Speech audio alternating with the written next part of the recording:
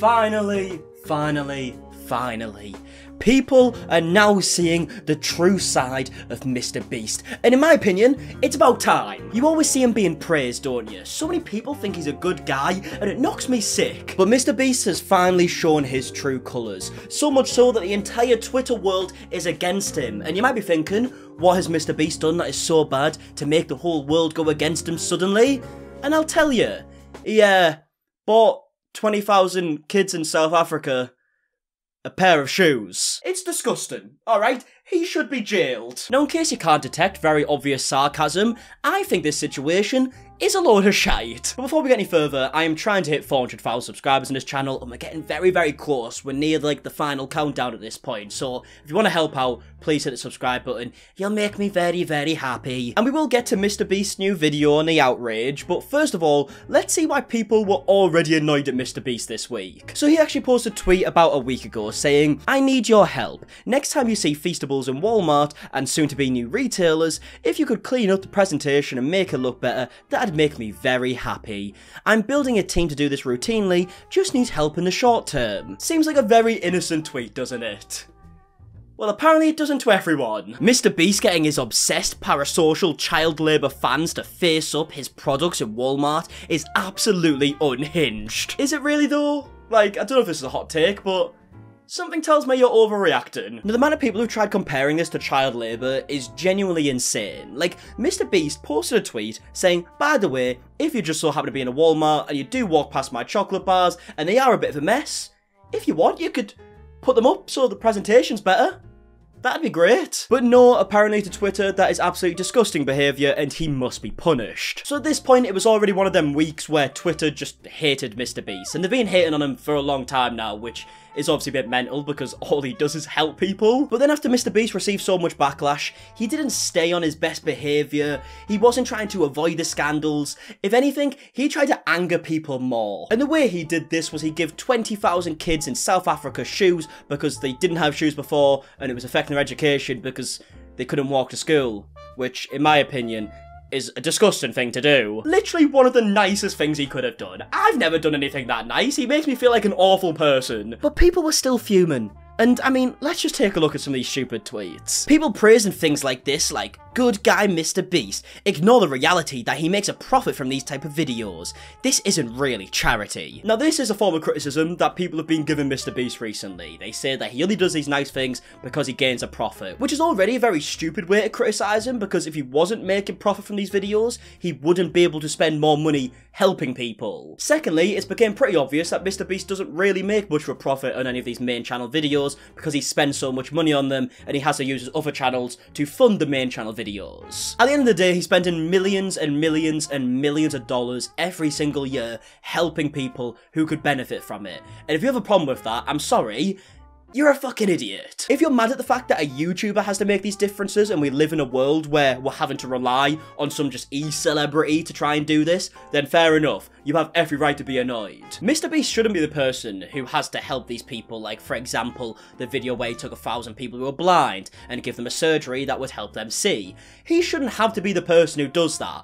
That should be a given. Like, the fact that these people can't get this surgery for free, even though, as it was said in the video, that 50% of the people who are blind could see with this surgery, it's mental. So if you want to be annoyed at that, then fair enough. But if you're annoyed at MrBeast for making money from these videos so you can help more people in the world, I just don't get it. And by the way, everything I just said is completely irrelevant when you bear in mind the fact that this was uploaded to MrBeast's philanthropy channel, where he literally doesn't make a single bit of profit from these videos. It's a philanthropy channel. It's a charity channel where all the money goes back to helping people. He didn't make anything. And he gave 20,000 kids shoes that they didn't have already. And when you hear the reasons why these shoes could be so important to them, I just don't get how you could be annoyed. For hundreds of thousands of kids in South Africa, the only thing standing between them and an education is a simple pair of shoes. Let me explain.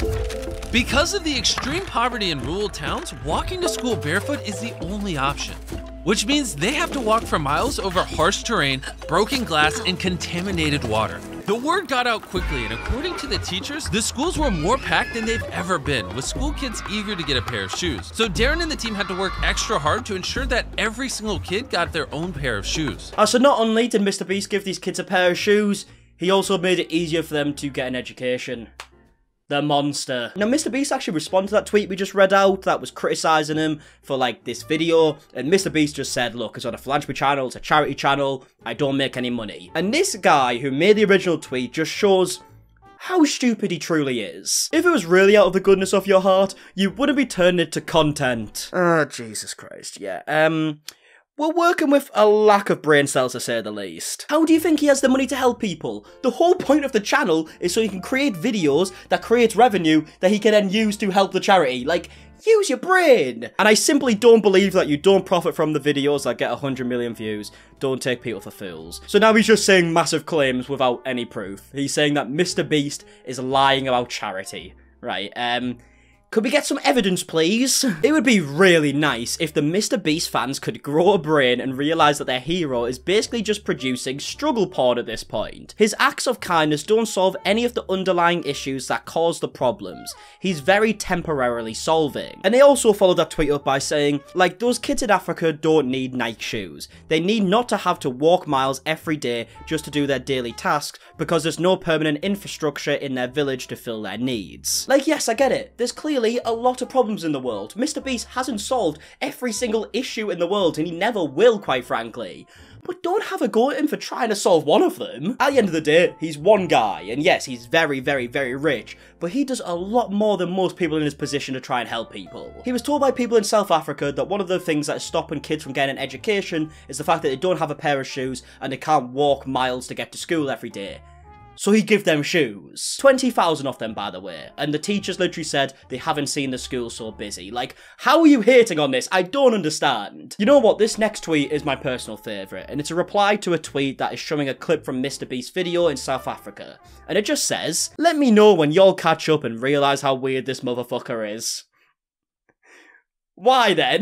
God, MrBeast using his money to give kids shoes in South Africa so they can get an education? How weird is this motherfucker? You know, I actually saw this parody news article that really does put into perspective what people actually see on Twitter when MrBeast does something good. MrBeast reblinds 1,000 people. Today is awesome because starting right now we're going to find hundreds of formerly blind people, stab them in the eyes and destroy the vision that we just restored. Before proceeding to put on scrubs, hide in a waiting room and surprise each patient by jumping out, immediately driving a stake into their optic nerve and then joyfully hugging them as they wept in disbelief. Like, genuinely, this is what people on Twitter see. Like, there is nothing more confusing to me than the outrage that people seem to have against MrBeast, who genuinely does more good than pretty much anyone on the YouTube platform, and for some reason, he's one of the most hated. Obviously, in the grand scheme of things, it's a minority of people, but because MrBeast is so big, that minority is still like thousands upon thousands upon thousands of people who are very vocal about it, and it's